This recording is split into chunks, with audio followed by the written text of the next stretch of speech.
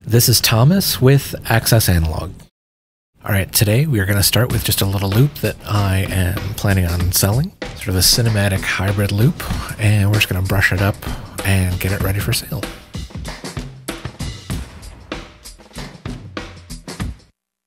Alright, I've got everything sounding kind of the way I wanted. I've got some headroom on there. I'm going to open up the Access Analog Matrix plugin. The first thing I'm going to do is connect, and then I am searching for an EQ for something like this. I really like a Pultec or a Neve.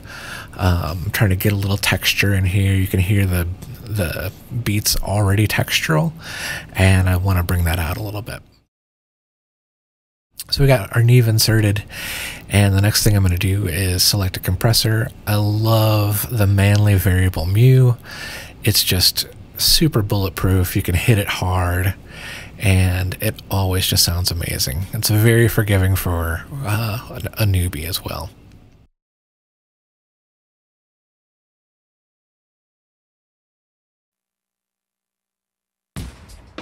All right, so the first thing we're going to do with this EQ is I want to bring up and also tighten the low end. And I am hitting that 60 hertz. For me, 60 hertz tends to still read on a really nice set of headphones, most speakers, things like that. And then I am gonna just decorate the top end with everything, 7500 and above.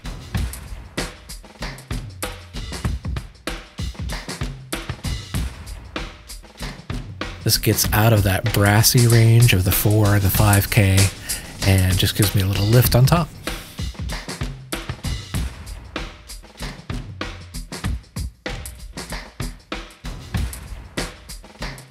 What I'm looking for here is the character of the amplifiers within the unit.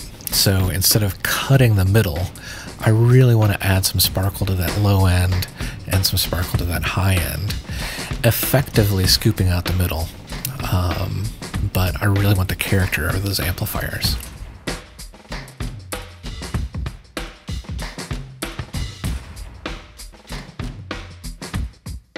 All right, that's starting to sound good. I'm going to switch over to the Manley here. What I'm really being careful about here is kind of gain staging.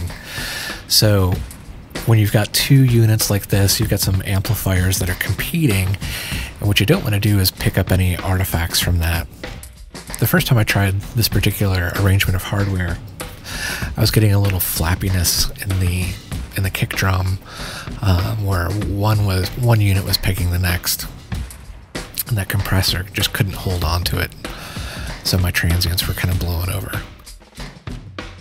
So here I'm kind of dialing up the input so I can saturate things, so I can understand what the character of this compressor is going to do. I'm watching my gain, keep resetting my overloads, and then what I really want to do is I want to dial this in so that maybe 3 or 5 decibels is coming off the top. It's probably going to live around 4 and hit 6, but I really just want to touch that 6. So I've quickened the release time. I've opened up the attack because I do want those transients to push through, and I want to bring up the sort of the beefiness of the sound that's in the middle. That's starting to sound nice.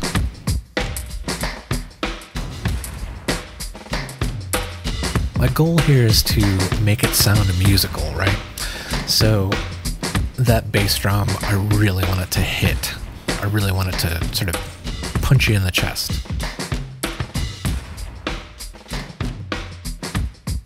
Everything that's in the middle, I just don't want to lose, right? So that snare, I still want to make really clear when it's hitting on the 2 and 4. I do want to pull some of the rest of that kind of boxy mid energy out, but I want to keep and preserve those highs.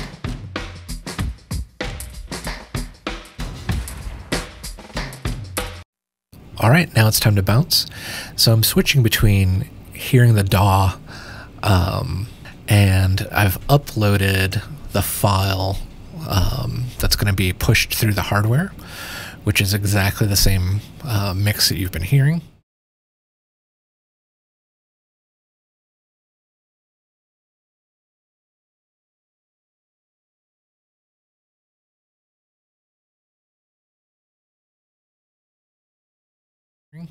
As you can see, I'm offline here. I'm going to hit bounce, and it's chewing on that. All right, now it's complete. I'm going to disconnect. I'm going to turn off the plugin. That way, any delay or artifacts or buffering that comes along with the Access Analog plugin, we're not going to be affected by that anymore. And Access Analog dropped my file exactly where I want it to. So I'm going to search for it here. I'm going to drag it in to my session.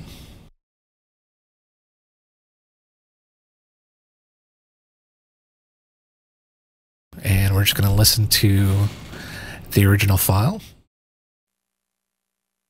And you can see it's not bad. It is a little boxy, but all the material is there. Plenty of transient information. And then as you can see, when you look at these two files back to back, that new file has definitely gotten bigger. There's a lot more power behind those transients, but there's still plenty of transient material.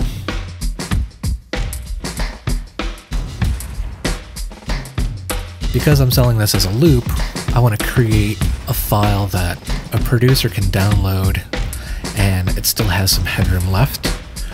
But when they are searching for loops, it still hits hard, and it still feels musical, and it still has that power. All right, that's sounding great.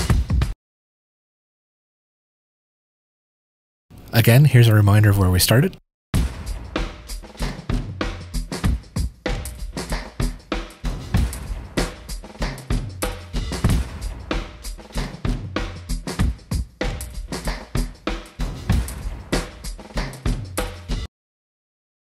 And we're going to solo the Access Analog version.